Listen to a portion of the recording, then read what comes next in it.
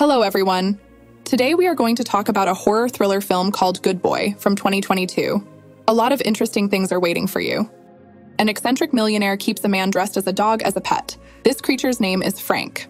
The movie begins with a scene of gourmet cooking. Christian is grilling meat on melted ice. He carefully divides the resulting dish into portions. He puts one portion on a plate and pours the other portion into an iron bowl. He puts the bowl on the floor and calls Frank, a man dressed as a dog, who crawls on the ground and eats on the floor. At dinner, Christian is flipping through Tinder. When he spots Sigrid, the man gives her a super like, immediately indicating serious intentions and financial solvency. Later, the man washes Frank, who has taken off his suit. He brushes his teeth.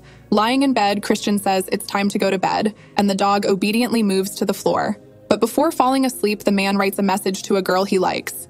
In the morning, Christian has breakfast and feeds Frank dog food while talking to Sigrid. While doing morning exercises, the guy does not forget to write messages from time to time. As a result, the girl suggests meeting up. Christian carefully dresses up in a smart suit and goes on a date, not forgetting to ask Frank's opinion about how he looks. Frank arrives at the date. There, he starts to get nervous and drinks beer. He doesn't believe the girl will show up. After finishing his drink, he is about to leave, but Sigrid finally appears. She is a short girl in sweatpants. After ordering another beer, she talks to the guy, occasionally being distracted by her phone.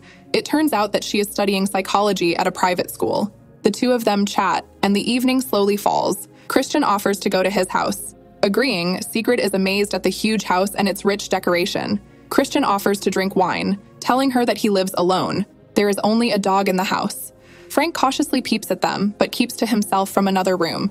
The owner tells us that he inherited the house from his deceased parents. The conversation flows smoothly into kissing, and gradually they move to the bedroom, where Frank continues to watch them. When Sigrid wakes up in the morning, she notices a man in a dog costume sitting on the floor. While eating breakfast, she continues to watch Frank, whom Christian calls his dog. Deciding that her undergraduate knowledge of psychology is not enough to make sense of this, Sigrid leaves. Christian tries to make peace with her, but the boy scares her, and she asks him to give her a ride home. The guy agrees, and on the way apologizes for not making things clearer. Back at home, Sigrid tells her neighbor about their last date. She even shows a photo of Christian. It turns out that he is very rich, having inherited his father's millions. The friend convinces Sigrid not to leave such a promising guy for the sake of eccentric pranks. Together, they watch videos about dog play, where one person pretends to be a dog and the other pretends to be its owner. After assessing the prospects, she prepares to write to Christian, but he calls first. Christian apologizes for not saying anything right away. Sigrid admits that she overreacted. They agree to have dinner together. The next day, she can't concentrate on her studies because she keeps thinking about her adventures with Christian.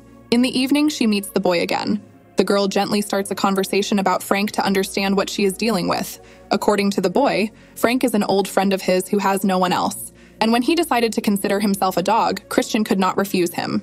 The girl tries to play this game to get to know Frank better. She strokes him like a real dog. He tries to play with her too hard, which scares the guest. Christian has to shout and chase the dog away. Later, sitting on the veranda, the guy admits that he hasn't had any real friends since childhood. Everyone talked to him because he had the best toys and the most sweets. Frank was the only one who sincerely wanted to be his friend.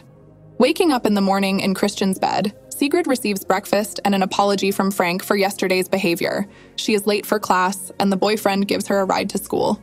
During the lunch break, Sigrid meets her neighbor. When she learns that her friend has found a rich boyfriend, she immediately gives her advice. Back at Christian's house, Sigrid tries to pretend that she is not so simple and needs to go home, but she succumbs to the millionaire's beauty and spends the night with him again. Lying in bed, she offers to help Frank with normal socialization, for example, to find him a girlfriend. In response, Christian suggests that they go to a country house together for the weekend to take a break from the city and get some fresh air. The girl gladly agrees, and the three of them cross the threshold of a house somewhere in a distant forest. Christian decides that now is the time to tell her that there is only one bedroom in the house, so the dog will sleep with them. The girl agrees, but it's just a joke. During lunch, the girl periodically looks at her phone, and the owner does not like it too much. Christian suggests having a good vacation and hiding cell phones for a few days. The guest does not really want to do this, but still agrees and gives her phone. The guy takes the box inside the house without telling the girl where he is going. In the evening, she plays with Frank while Christian drinks wine on the couch. The girl's attention eventually turns to the boy. Her soul demands love from her body. To satisfy the guest's demands, Christian goes to get a second bottle of wine. At this point, Frank pulls off the dog mask from his face and warns Sigrid that Christian is dangerous and she needs to run away. Suddenly, the boyfriend comes in, and the girl loses all romantic mood because she is afraid of the boy. The girl says she is tired and wants to sleep.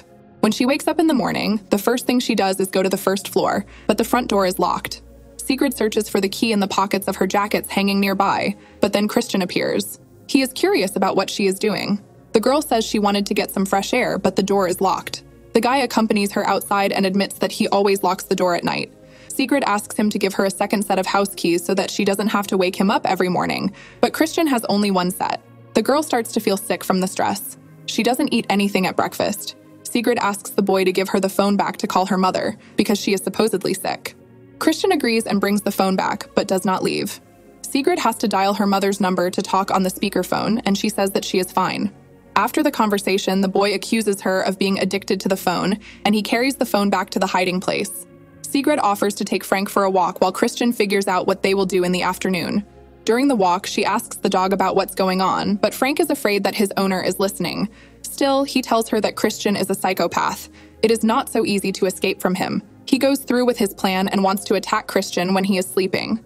The girl refuses, but when she returns to the house, she seizes the moment and hides a kitchen knife under her pillow. She is almost caught by Christian.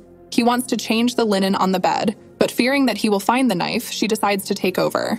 The guy is not too happy with this idea, but gives in to the girl's persuasion. Sigrid is taking a shower when Christian knocks on the door and says they have something to discuss. He waits for her in the bedroom, where he asks her with a serious and dissatisfied face what is wrong with the bed. The girl denies everything to the last, and Christian says that the linen is not neat enough, but he's just joking, although Sigrid is not laughing at all. Suddenly, the boy wants to do some physical exercises with the girl. He starts kissing the girl, but she is not in the mood for it. She pushes Christian away, and he falls down. The boy gets up silently and goes to the kitchen for dinner. They eat in silence, and Sigrid suddenly feels sleepy. She wants to go up to the bedroom, but her legs give out and she almost falls unconscious. Christian manages to catch her. Waking up before dawn, the girl puts her hand under her pillow, but there is no hidden knife. Christian wakes up next to her and orders her to follow him. He wants to show her something.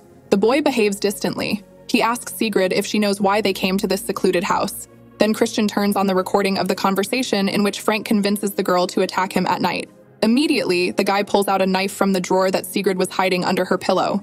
Christian tells the frightened girl that he is very disappointed. He takes her to the back room where Frank is sitting in a cage. Christian admits that he didn't need to record the conversation because the faithful dog confessed almost immediately. After removing the lock from the cage, Christian takes off the dog's mask and pets him, but Frank suddenly bites his hand. Having broken out of the cage, the dog attacks Christian, but he still wrestles him down and almost strangles him. Taking advantage of the situation, Sigrid grabs the house keys and runs away. When Christian notices her escape, he becomes very angry. He drags Frank on a leash to the barn. There, the psychopath starts to do some bad things to him. He covers his eyes with a blindfold and his ears with headphones. Christian pours water over Frank and then puts a bag over Frank's head and takes the bag off his head when Frank almost faints from lack of oxygen. Christian then puts the victim in a cage and places powerful speakers on the sides. Wearing noise-canceling headphones, Christian turns the music up to full volume. Grabbing a baseball bat, the man walks around the cage with it, making Frank bark like a good dog. But this is not enough for him. Pulling the victim out of the cage, Christian puts him on his knees, and then the film shows us Sigrid. She is running away at this time, but realizes that she cannot get out of the forest. The girl grabs a stick and returns to the house. She hears a noise in the barn and finds Christian mocking Frank. Taking advantage of the fact that he can't hear anything, the girl sneaks up on him and hits him on the head with the stick. While Christian is lying on the ground, the girl picks up Frank and tries to save him, but the psychopathic millionaire grabs his bat and makes Sigrid lose consciousness. When Sigrid falls unconscious, Christian sinks to the floor next to her and begins to sob aloud. In the next scene, Christian is preparing breakfast again. He pours food into a bowl and goes down to the cage. He unlocks the cage and puts the bowl inside. Waiting for the command, Frank starts to eat. Christian goes to the barn with another bowl. There, the captive Sigrid is sitting on a leash in a dog costume. The girl shows her loyalty and obedience with all her appearance. Christian says that he will soon allow her to sleep in the house, and then he returns to the kitchen. He fills another bowl with food and puts it on the floor. Then he unlocks the lock of another cage and says, "It's time for breakfast, son." And slow children's footsteps are heard off-screen. This is the end of the movie. If you have watched the video so far, you should know that I'm happy to have viewers like you. Thank you for watching to the end. Subscribe to the channel and follow the news. OLEJA Recapped was with you. See you soon.